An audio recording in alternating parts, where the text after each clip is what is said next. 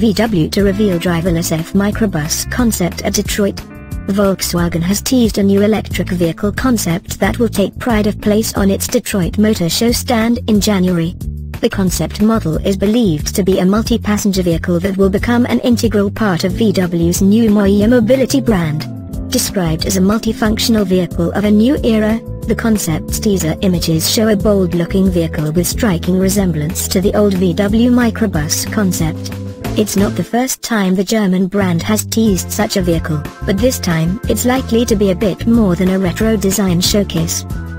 Best electric cars to buy now.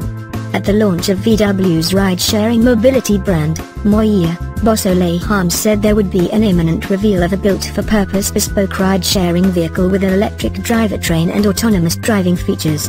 VW's press release with these new teasers starts with the words, "The era of electric mobility begins."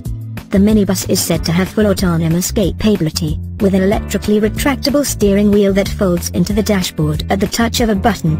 It's described as providing ample space for travel with a long electric driving range.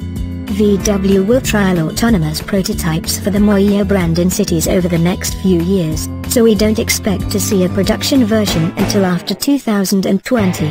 Even then, we don't know if the brand plans to physically sell the vehicle or use it solely to take on Uber as an on-demand ride-sharing shuttle.